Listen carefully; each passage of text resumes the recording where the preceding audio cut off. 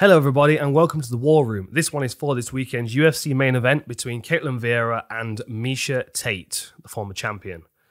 Okay, so Ketlen Vieira has been far more active on the MMA scene of late. She's been fighting very consistently, very regularly within the UFC. Miesha Tate took a good chunk of time out before her last fight. So her last fight in the UFC before her return was UFC 205 back in 2016. And she's taken a good 5 years out, has returned against Marion Renault and looked excellent in that last fight. And just generally overall looks really good, healthy and strong and well conditioned. She looked very much like she enjoyed that fight against Marion Renault, which, you know, shows that she's in a really good place mentally. Ketlen Vieira she's, in my opinion, one of the future stars of this division. You know, she's picked up a couple of losses. The Kunitskaya one was frustrating because I feel like she had really good moments in that fight. And I feel like that last round could have looked very differently if she hadn't have been reversed at the very end and got opened up with those elbows. I think she's a very tough individual. And I think this might be her opportunity to shine. Let's have a quick look at the stats first. So Ketlen Vieira, 11-2, Miesha Tate 19-7. Vieira's got a 2-inch height advantage and a 3-inch reach advantage. The other stat that stands out is 92% takedown defense, which is going to be significant in this fight because, of course, Miesha Tate is going to probably want to wrestle. Now, if we talk about the technical attributes of Vieira's striking, she's got good discipline. She's got a nice side-on stance. She throws punches nice and straight. She can get a little bit wild, but you can tell that she throws with weight in her hands. Like, she's maybe not got like sting, like snap, but she lands with power, with weight. I also think she's quite happy to take a shot to give a shot. Like, you'll see her trading low kicks for punches. She's very confident in that power exchange. And I think that she's going to look faster than Miesha, and I think that she's going to look more physically dominant in those striking exchanges.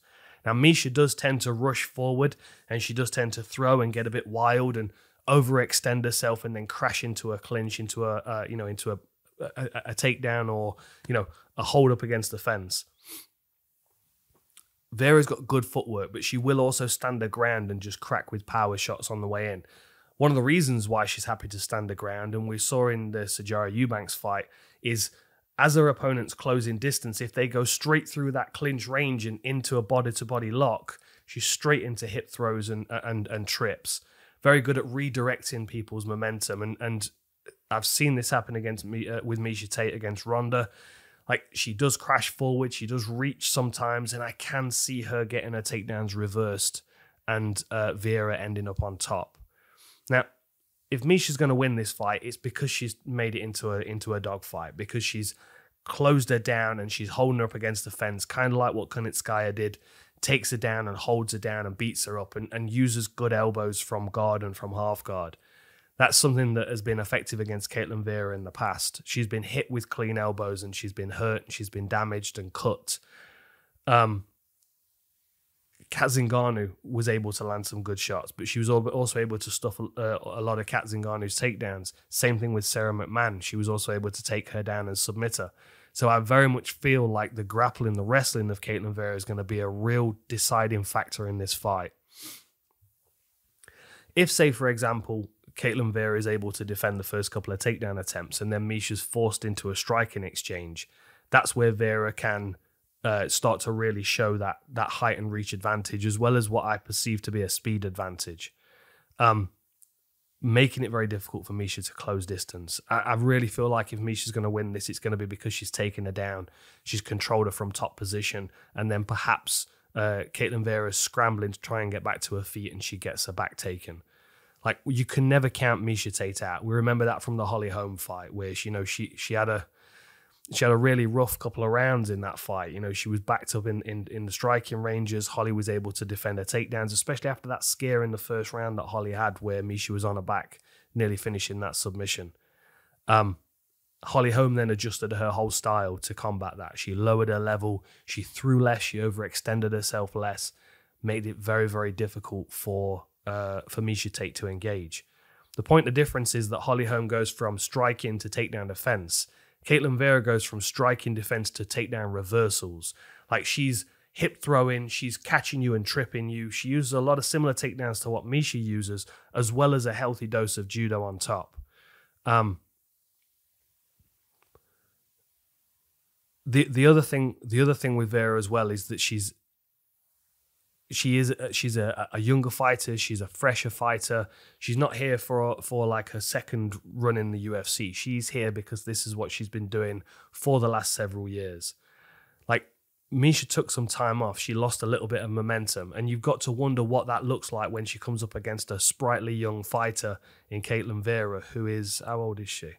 30. I mean, Miesha Tate's only 5 years older, but Miesha was the younger fighter in her last fight against Marion Renault, who was 44. Like, you've got to think, if Miesha's coming in there against a fighter that's closer to her prime, then we're going to start to see some of that time out, and maybe that didn't show in her last fight against Renault. It may show here in this one. Like, as you can probably tell, the more I've researched this, the more I lean towards Ketlen Vieira. I think she's got better discipline with her striking. I think she's probably going to be more effective with her striking. I expect her to have a speed advantage as well, as I've said. I also think 92% takedown defense is going to be a nightmare for Miesha Tate, who she doesn't always get her first takedown. Usually she has to kind of triage. She has to, this one's not worked. I'll switch to this. I'll switch to this. That's where Ketlen Vieira starts to pick you up and throw you off, and then start to pressure you with strikes. I also think Ketlen Vieira is very good in top position as well, but I think that's going to be a difficult thing to do against Miesha. I think Miesha's got good enough wrestling to be able to either get the fight to the floor or at least stay off the floor herself.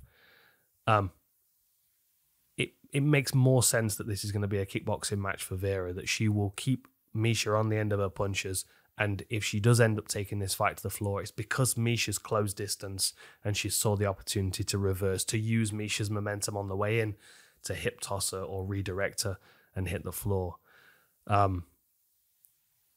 It's a great fight. It's a stiff test for Miesha Tate. I think a lot of people expect a lot of Miesha because she was the champion, because she's always been competing at such a high level. But what we also have to realize is that the level since Miesha was champion has shifted. And we didn't see that in her last fight because she was up against Marion Renault, who's from a similar generation, perhaps a bit older, but still. Ketlen Vieira is that new level of MMA fighter. She's trained out at Nova União. She's, something that V pointed out the other day. She's of a good size at Nova União, where she gets to work with some of the really talented fighters that are already on the UFC roster. Like, the likes of Hakrin Diaz and Johnny Eduardo and Leo Santos and Jose Aldo, of course. Like, good fighters that will spar with, a 5'8" bantamweight that is aggressive like her. This is one of the reasons why she's developing so fast. They've got a good crop of male and female fighters in that gym, and she can train with all of them. What else is there to say? Yeah, I feel like although Miesha has been a more proven fighter, I think Ketlen Vieira puts it together better. And I've yet to see Miesha show me that point where she goes from real nice striking to wrestling to back to striking to wrestling. It seems to be very compartmentalized for her. Whereas Ketlen Vieira, she's very, very much a mixed martial artist. Okay, have I gone through the stats? I think I have.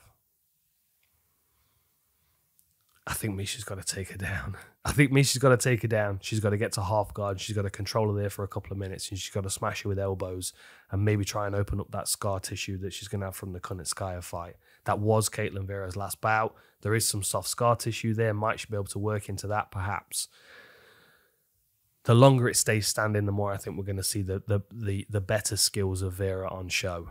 But Miesha might surprise me. She just tends to lunge forward a little bit, and I feel like that runs her onto judo hip tosses. But we shall see. It's going to be a fun one. Let's catch you next time.